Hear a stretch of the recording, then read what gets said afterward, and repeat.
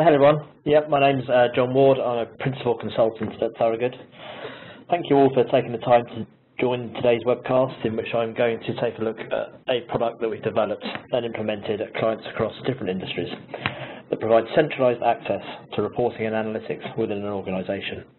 So many organisations have multiple reporting and analysis technologies to provide for different use cases across the BI and analytics continuum. This isn't necessarily an issue in itself, but this can lead to many challenges around accessing, sharing and organising information within an organisation. The Reporting and Analytics Hub provides a single point of entry to simplify access and administration of reporting and analytics within an organisation, including access to live reporting applications and more static documents such as Excel and PDF files. And this can help to overcome challenges faced in different user scenarios, including content consumers, content sharers and content administrators. So first, let's take a look at the key value drivers of centralization and sharing of insights. Centralization increases productivity because business users can access reporting and analytics without the need to look through different servers, file shares and websites. This allows them to focus on analysis and collaboration rather than finding information. It also means we have a reliable single point of entry for reports and documents with knowledge that these are up to date. This will lead to users spending less time checking information and more time on decision making with the available information. So how often do you see several people creating different versions of essentially the same report without being aware that someone else has already done the same analysis? Another key value that centralization can provide is to reduce duplicate effort towards analytics and insight generation within an organization. Perhaps the most important value driver is the potential for greater insight discovery. When organisations effectively centralise reports and insights, there is a greater shared access to information that can drive better collective decision making. Finally, the ability to centrally track usage drives a greater understanding of the necessary investment to drive greater adoption, as well as the potential to rationalise the number of reports if some aren't being used. So now let's look at some of the common usage scenarios where we see our clients having challenges around retrieving, sharing and organising information. First, let us take a look at the challenge around accessing information. As more and more information is available, users often face the challenge of massive amounts of information available to them, often provided through multiple different vendor technologies, but not being able to keep track of exactly what information is available, when it's updated, and where they can go to get it. So overall, the biggest challenge that is posed to information discovery is for users to be able to access the information they need quickly via simple search mechanisms. And we see many situations where users default to their own local copy of a manually built report in Excel rather than trying to track down reports.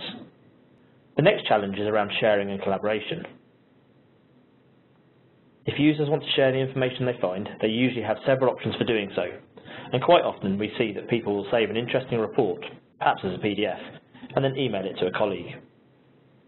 Even if you have only one technology where you're delivering interactive reporting and analysis, users get information from all over the place and often store it in the familiar places such as Excel or PowerPoint. These documents then get saved to file shares or emailed out to many more colleagues, and you start to get a messy web of information delivery. Finally, let's take a look at a few challenges around organising and administering content. With users having multiple places to access reports, it can become a headache for IT to maintain. Maintenance and versioning of reports across multiple platforms can add to the overhead. And IT is often asked to be the gatekeeper on content with which they may not be familiar. This poses challenges to business users as well, who would like to share reports or insights, but may not have the ownership over the reporting platform to be able to do so.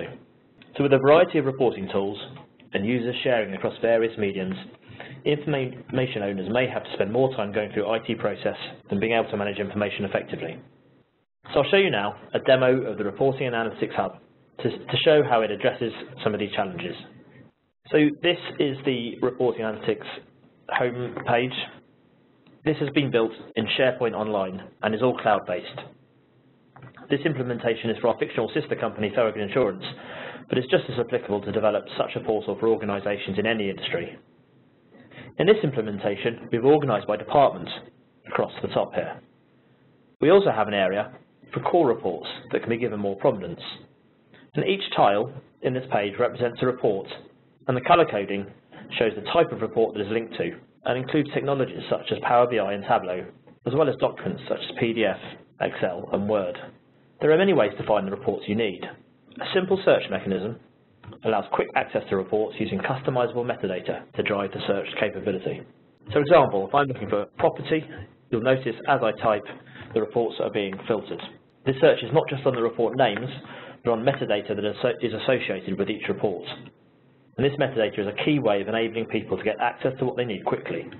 I can now open a report by simply clicking on a tile. And in this instance, this is opening up a Power BI report. And this gives me full interaction now within Power BI. So I can look at filter my data to look at the property information that I was interested in. Clear the search to have all reports available. We also have on the left here a set of customizable filters that give an additional way to filter reports. So for example, if in my finance set of reports, I want to look at those that are related to specific measures, say claim financials and a written premium, you can see that filtering the reports quickly. I can further filter within this by searching within this as well.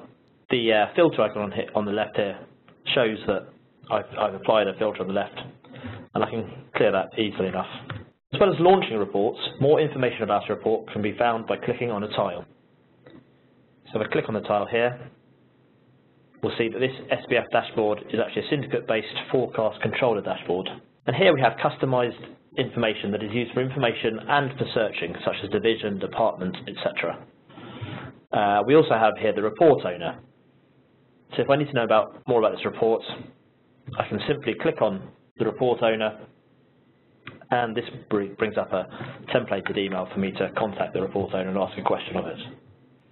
Once I've got more information about what this report is, I can decide to launch the report from here as well. So this time, this is an Anaplan dashboard, and I can use this in the same way as I would in Anaplan. So I have the interaction in Anaplan as I would do if I'd logged in directly. You can see other functionality at the bottom of this tile. We can add user guides and report specs for the specific report if we want to. You can also share the report by clicking here. And again, this creates a simple email with a link to the report that I can send on to somebody. You can also add this report as a favourite. So if I click on the Add to Favourites and close this tile, you can see here I have a Favourites area where my favourite reports are stored. Similarly, I can just click on the pin icon on any report to add that as a favourite. So that gives quick and easy access to people's reports tailored to their own individual favourite reports. So we've seen from this how this can quickly make a difference for accessing and sharing information. In terms of initiating the site, there are a few ways this can be done. Say I've got a new report that I want to add to the hub. In this example, it's a Tableau report, Tableau Underwriting Performance Report. I shall grab the URL of that report, and now I'm going to go to my administration area.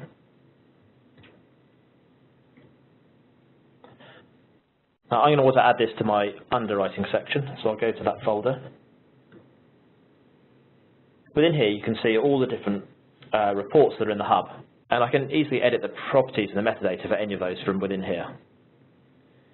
In this case though, I'm going to add a new report as a link to a document, although you can also add documents here. I'll give it a name, and I'll copy in the URL, which I can click here to test if I want to check that that is working correctly. Once I've done that, click OK, and that will now add that report link to the hub. This opens up a new window asking me to put in metadata and other information. So this is to help both in terms of providing information to somebody looking at this report tile, but also to help it come up in searches. I won't spend time putting in all the details now. I'll just change the report type so that it knows it's a Tableau report rather than an SSRS report, and I'll save that report. And I can return to the Reporting Analytics Hub. as well as being able to maintain and add individual reports, we've also got a bulk loader, whereby the business can detail multiple reports to be loaded along with all the properties and all the metadata, and then hundreds of reports can be loaded in a couple of minutes, which is really useful for initializing the system or making many changes or uploading many reports. Either way, it's possible to give the business ownership of maintaining this content. So if I now go back to my underwriting section and search for that report I've just added, you can see there it is. I can open up that tile, and you'll see there's not a lot of information in the metadata because I didn't actually fill it in on this occasion. And things like the user guide and report spec are grayed out because I haven't provided any information on those details. But I can now launch the report from here, and we can just validate that should open up the Tableau report I looked at earlier. There we go. Finally, another very useful admin feature is the ability to record usage statistics reports that are launched from the hub. In this implementation, we've integrated with Google Analytics to provide usage reports, but it's also possible to implement reporting with any number of tools or natively within SharePoint itself. Here's just an example of a dashboard looking at different aspects of what's been accessed through the reporting hub. A quick summary now of some of the key features I've just shown. So Centralized Hub provides for intuitive navigation via free text search and metadata filters, along with personalization via favorites functionality to give quicker, easier access to reports and analyses. We've shown how the hub acts as a gateway to different reporting platforms and can be used to ensure users always have the latest version of reports, simple built-in email functionality for sharing. And we've shown how the hub can be maintained easily by a business user to reduce the burden and potential delay of having to go through IT, along with the ability to track report usage and adoption to provide potential rationalization of reports and to help understand where to focus efforts on driving user adoption. So can we help? Well, we've implemented our product at a number of customers, and many of the benefits we've covered today have been realized. If you would like an informal discussion of your situation and whether the Reporting and Analytics Hub could be of interest for your organization, then please do reach out to me. My email address is on screen now, jon.ward@thorogood.com, and a colleague or I will be happy to have a chat. And finally, a few words on who we are and why we are able to help organizations such as yourselves. We focus only on business intelligence and analytics and have vast experience of implementing business intelligence and analytics solutions for global organizations. We always look to combine an understanding of business objectives with appropriate technical focus to ensure solutions meet business needs rather than just being an IT project. We are independent of vendor and partner with key vendors in the market, which means that we're able to give an honest, independent view of the strengths and weaknesses of the many technology options. Finally, we have specific focus on insurance, banking, consumer goods, pharmaceutical and healthcare sectors that really enables us to bring industry understanding to solutions. That concludes today's webcast, and do feel free to get in touch if you have any additional questions or would like any further discussion. And thank you again for attending.